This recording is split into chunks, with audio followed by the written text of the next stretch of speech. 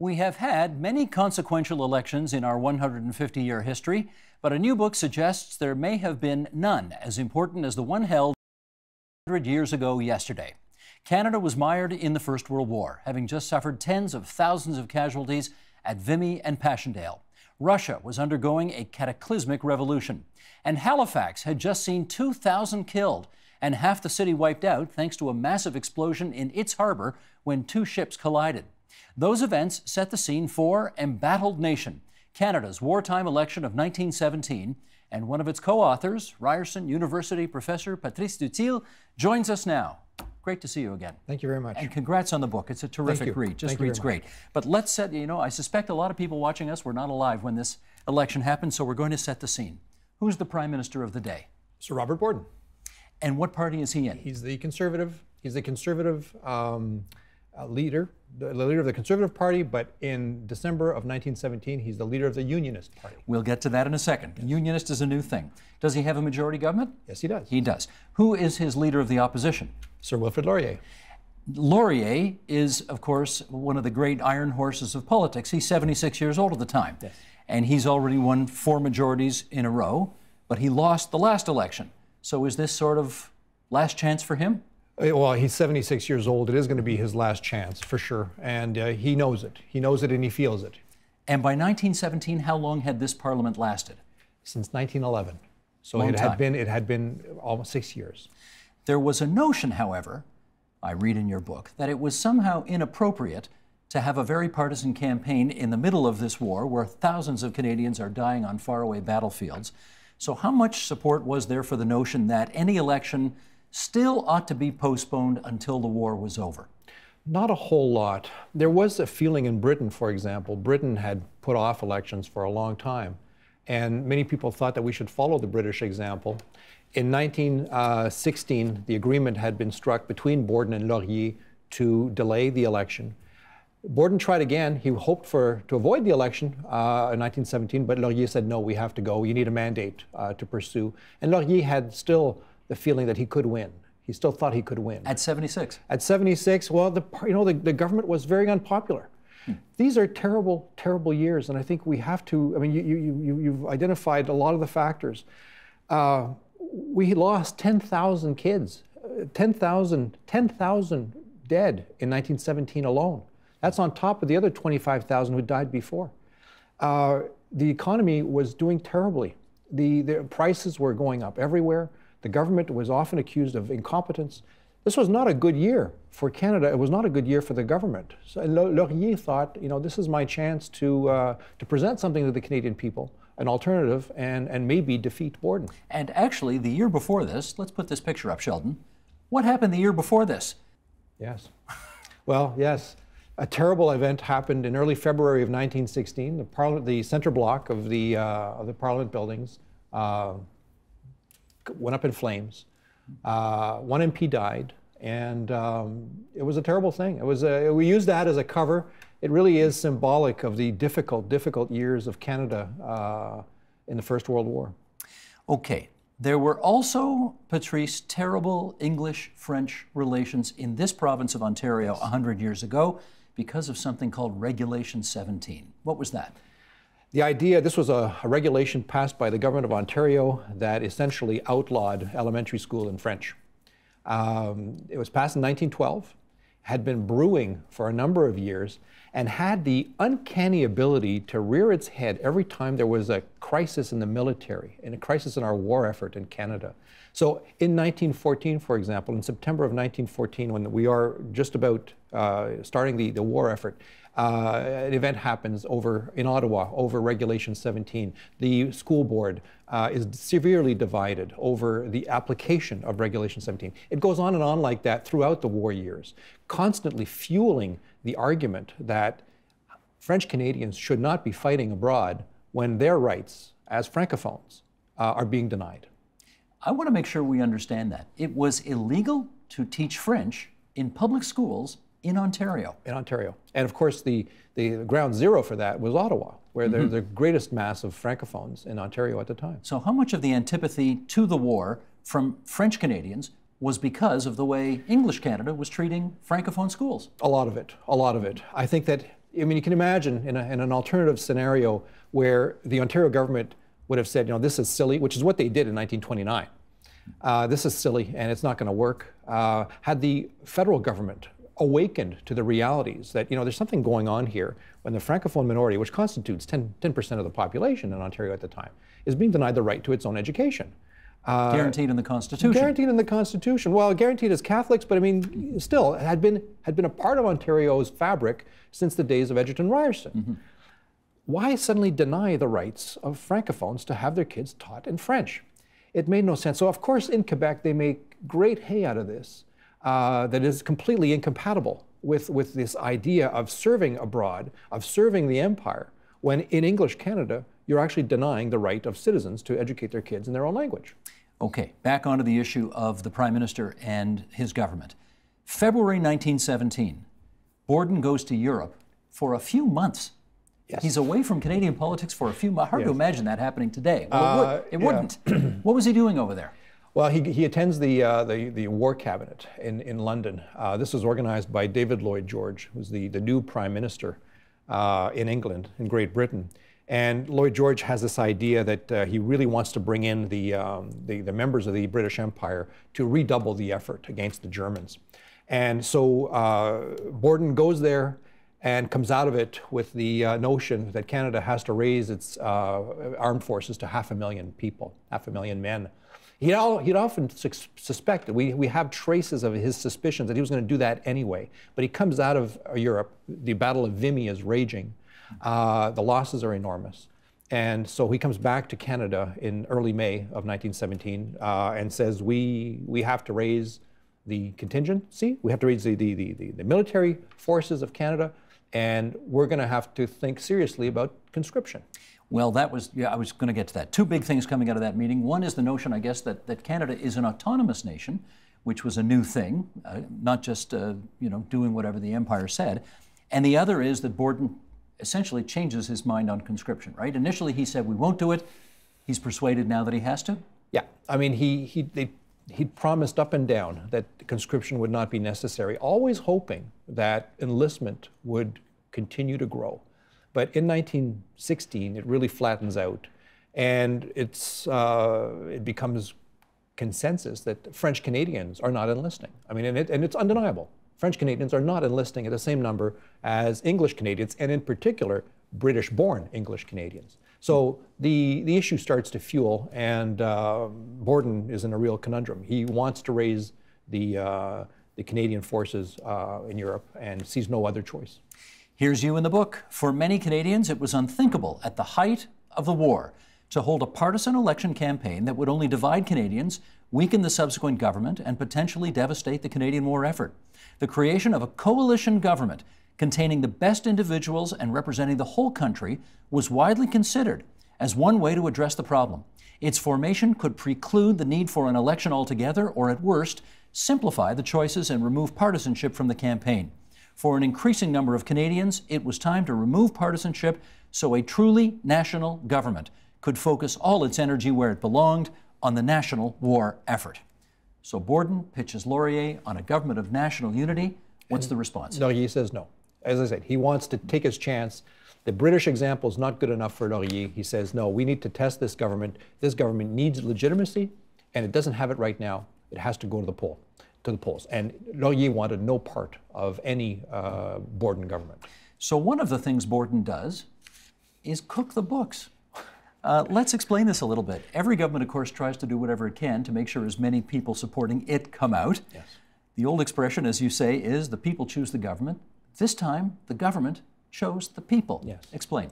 Well, it really, after he's rebuffed by Laurier, Borden does present an act to introduce conscription, and he knows it's not popular. He knows it's not popular, and he doesn't want to take a chance. More than that, he doesn't want to take a chance. So he introduces the Wartime Elections Act, and in that, there are two main features. The first one is to remove the franchise to any immigrant to Canada since 1902 from belligerent countries. So even if they're citizens? Even if they're citizens, it doesn't matter. They can't vote. They cannot vote. Their right to vote has been removed. They may have voted in 1908. They may have voted in 1911. They are no longer eligible. So we're talking about Germans, Austrians, that kind of people. More than that, he also gives the vote to women who have a relation enlisted in the war effort. So you can imagine what this has. If you're a father, if one man is at the front or is enlisted in the army, his mother, his sister, if he's married, his wife, his daughter, all have the right to vote. And they tended to be conservative. Well, the logic, the theory in Borden's mind and the conservatives at the time was that, yes, somebody who has a relation at the front will want to vote for the boys, will want to support the boys. The corollary to that, of course, is that if a woman does not have a relation in the war effort, so if she's French Canadian or happens to be German or whatever, she does not have the right to vote.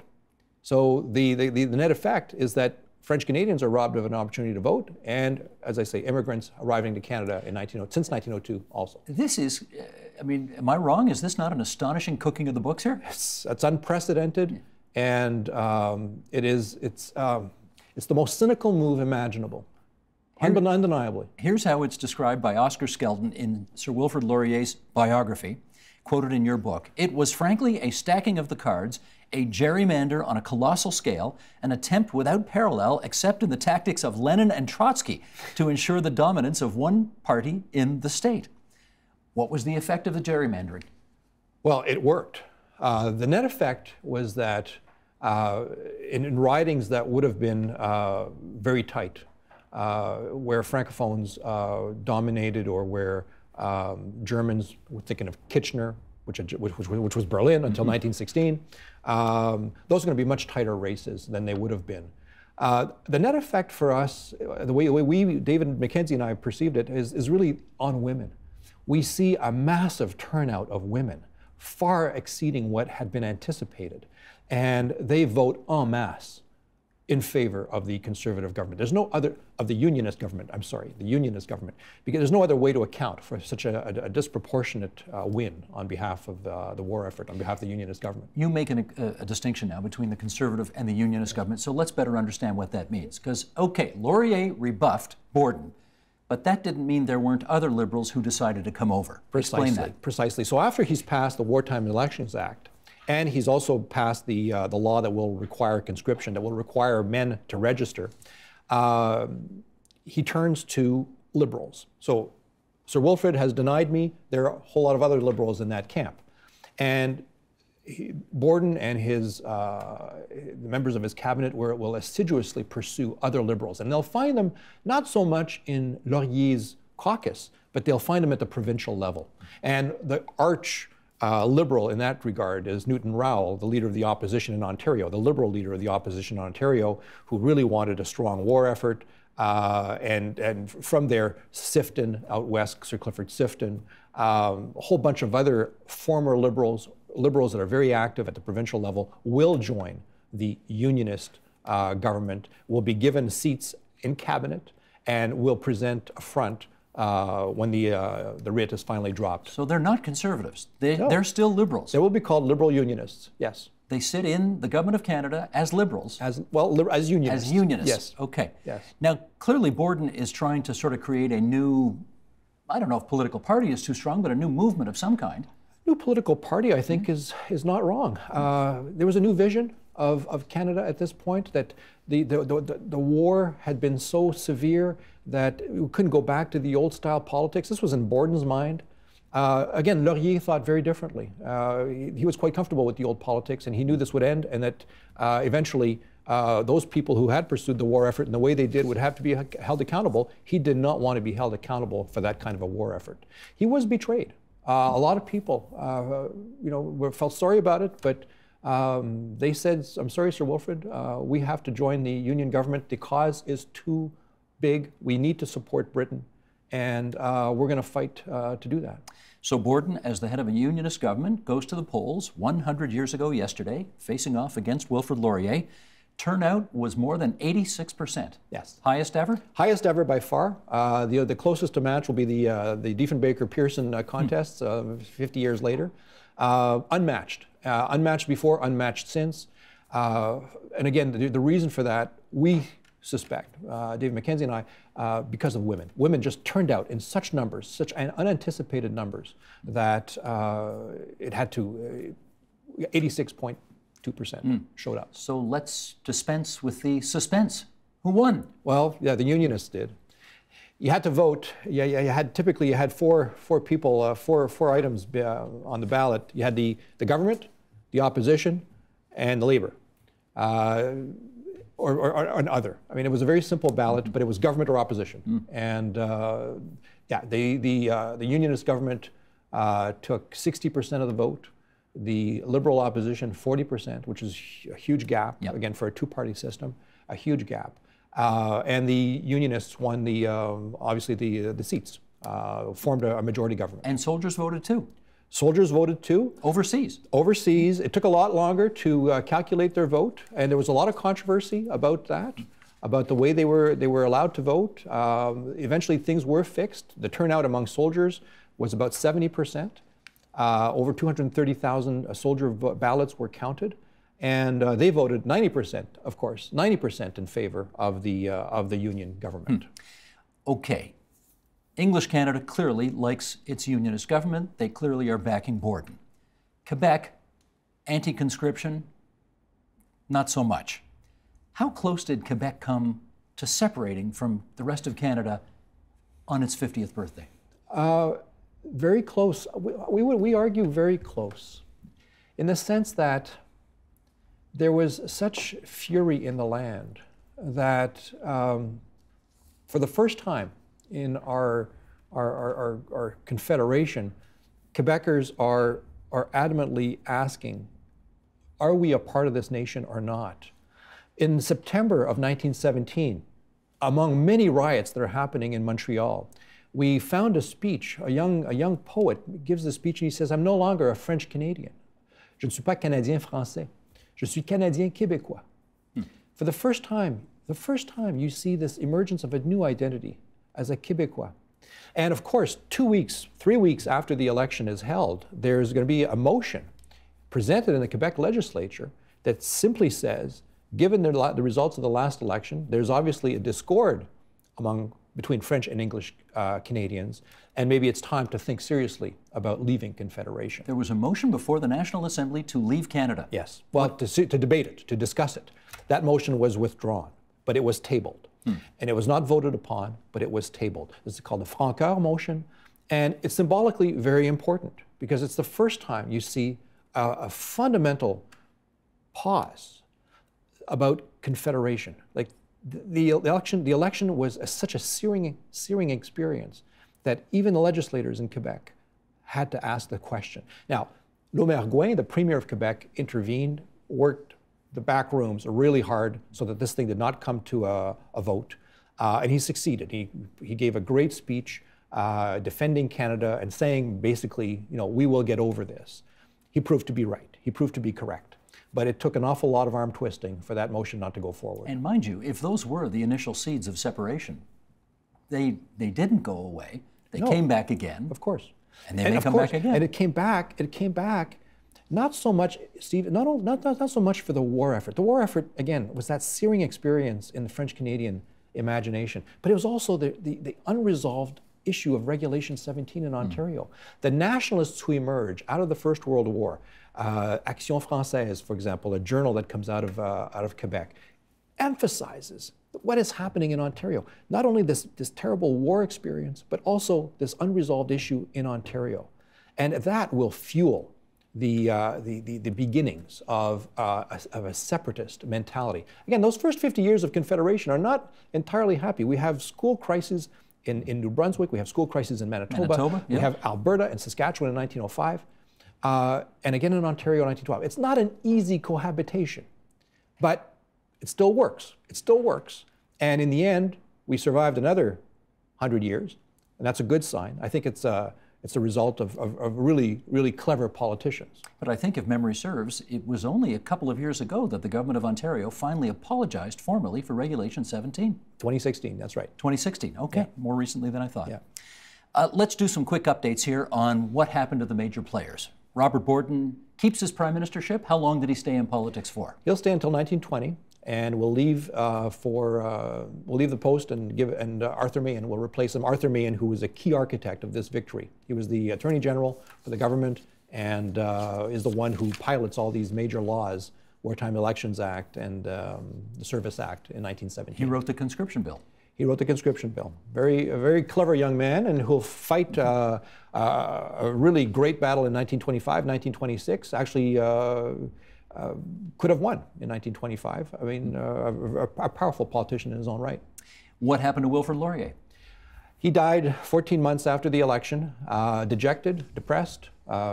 You know, it's actually rare to see this, but he wrote to one of his friends, you know, I'm depressed. I'm now getting the reaction. He writes this a couple of weeks after the election. I'm now reacting, and I find myself depressed. You know, he's 76 years old. He's been a part of Canadian debate since the 1870s, and he dies dejected. He dies feeling that his career was a failure, which is very sad.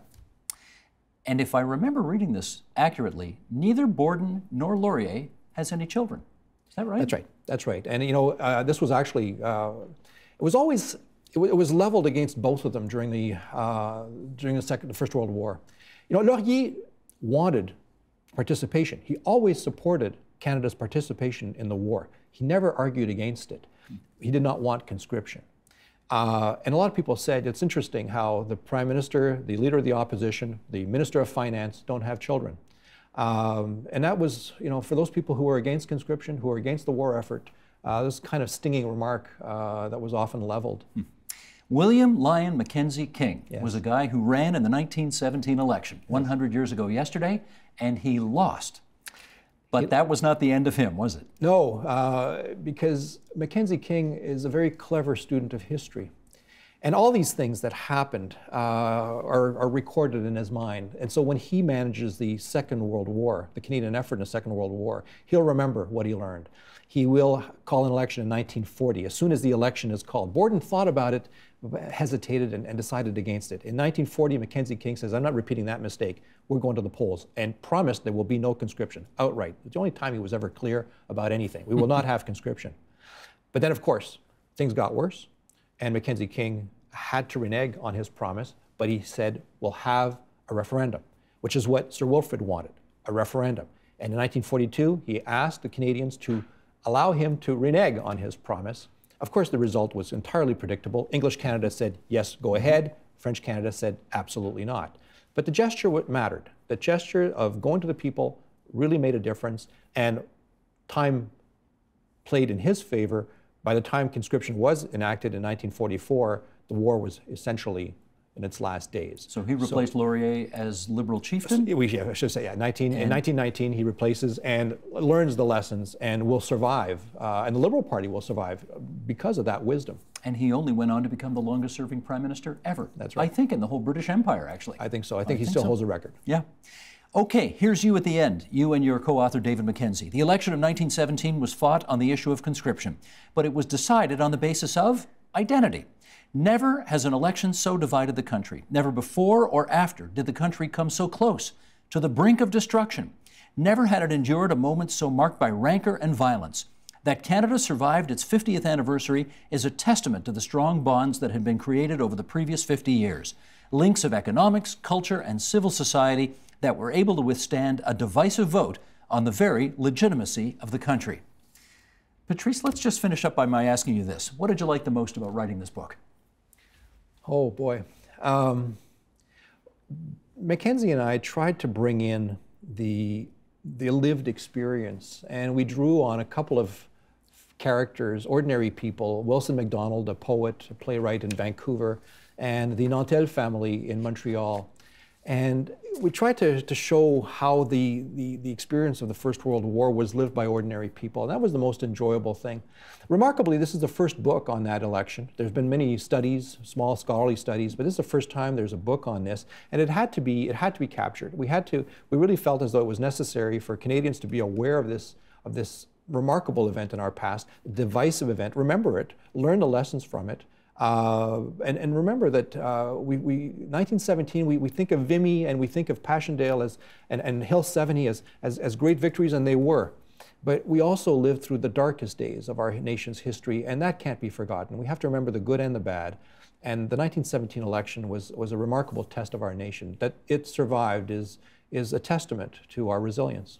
And I, for one, am very glad that you wrote about it. Thank you. Well done. It's a great read. Embattled Nation, Canada's Wartime Election of 1917. David Mackenzie, co-author, and our guest tonight, Patrice Dutil. Enchanté, mon ami. Merci. The Agenda with Steve Paikin is brought to you by the Chartered Professional Accountants of Ontario, helping businesses stay on the right side of change with strategic thinking, insightful decisions, and business leadership. Are you on the right side of change? Ask an Ontario CPA.